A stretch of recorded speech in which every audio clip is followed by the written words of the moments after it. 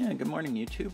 So this is my little light bar that I just built, and here's the electrical box that I put in to contain all my wiring in there. It's pretty much full. I'll probably have to add a little box extension if I want to mount a light dimmer on top. To show you a close-up here, so here's the box. I've got my double pole, double throw switch. Here's the incoming power connection. And for this first task that I wanted to use this box for is I have this little Z-Wave light dimmer module here, and I'll show you a little bit about that, give you kind of a little mini review on that item.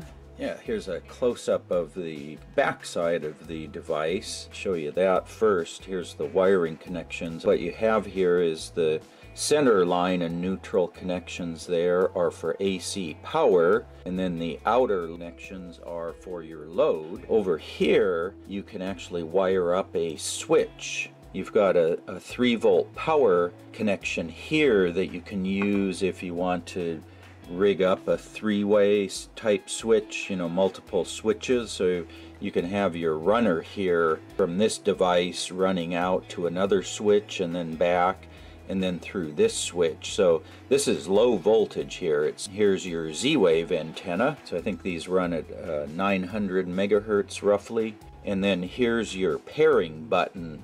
You can use this switch if you hook up an external switch, or you can use this action button. So let me show you the other side that has the part number information here.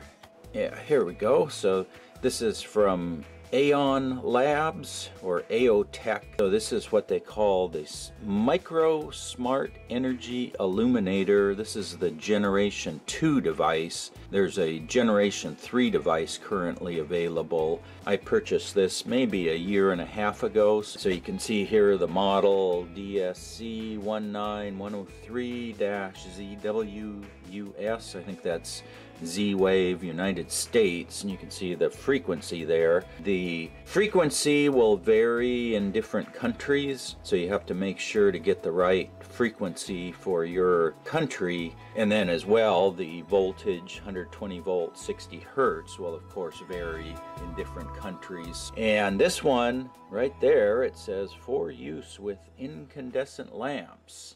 So that's something I wanted to find out about. Does it actually work with LEDs, or is it incandescent only? And just a note about wire sizes. So these terminals for the switch work with 18 gauge wire, so they're quite small. These other terminals here for the line and load, 14 gauge is about the largest you can put in here.